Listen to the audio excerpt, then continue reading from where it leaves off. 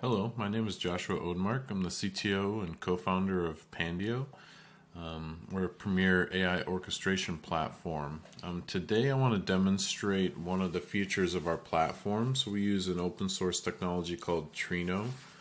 I'm going to demonstrate that for you today, what it can do. Trino is basically, it used to be known as Presto. They recently changed the name to Trino, but it's data virtualization technology. So it can handle querying things like MySQL, Postgres, Snowflake, DynamoDB, and even files in S3.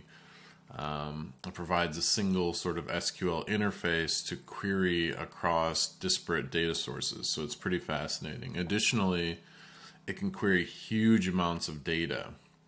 So it basically takes an SQL query that you would write and then distributes it to worker nodes. And then you can control how many worker nodes you want to have configured. So this is how you can run sort of ad hoc or analytical queries against petabytes of data. So we're going to show you in this demonstration how easy that is. So I've open sourced just a real simple set of scripts here, and it all runs in sort of Docker to give a quick overview of Trino. I'll put a link to that in the description of this video, but you can feel free to go ahead and clone this yourself and run it locally and play with it. So let's get started. So this first script just starts up the necessary services. So just uses Docker, then creates the containers needed to run this demonstration I'm about to show you today.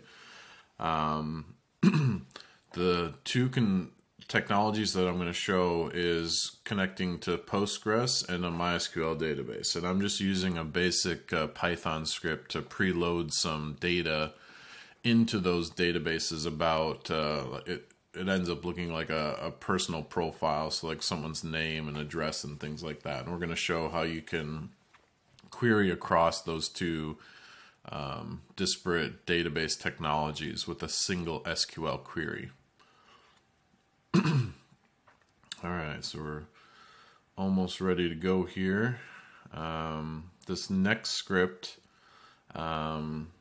is what loads data into these databases, both the MySQL database and the Postgres database. And then it executes a series of queries, SQL queries against those databases, and we'll sort of talk through those. So let's go ahead and run it. So it runs 5 or 6 queries here. We'll let them all run and then we'll talk about them.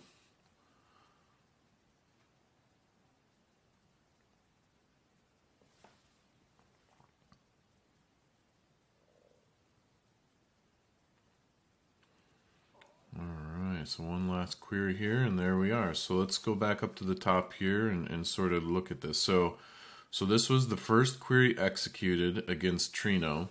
And this is basically just tell me what the actual install of Trino looks like. So you see there's a coordinator, it's kind of like the quarterback of the system, and then the worker nodes. So the worker nodes are the things that actually execute the SQL query, and then they bring the results back for the requester.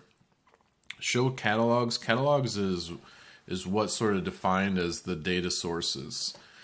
So you specify your catalogs, which is basically just connection parameters to a data source. So in this case, I've added 2, MySQL and Postgres. Now I'm going to show the schemas in MySQL. So there's a dev schema in there. That's where I put that demonstration data.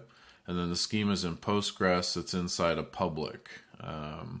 And so the table is called customers. So here I'm just doing a describe so you can see what the schema looks like for that table. And then in the Postgres database, doing the same thing. They have a foreign key of ID and then name and address just to show I want to join data from 2 separate databases. And then the select query is pretty straightforward. We're just grabbing all the fields, nothing fancy here. And we're just joining on that foreign key. And that's really it. And so then you'll see what it pulls back here is, does that sort of join for you? And now you can see the name and address field in a single SQL query.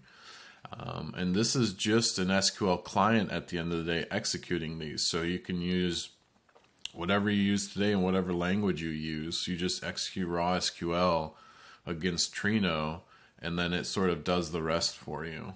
They also have a CLI tool, which is what I'm using to do this demonstration. But it's really pretty straightforward what Trino can do, but it's a very powerful thing, because being able to query huge amounts of data in place without having to necessarily move it or join it into a data lake or data mart or something like that just makes it a lot easier to sort of implement or use in an enterprise. And for the Pandio platform, it's what powers our sort of data sets that feed pipelines.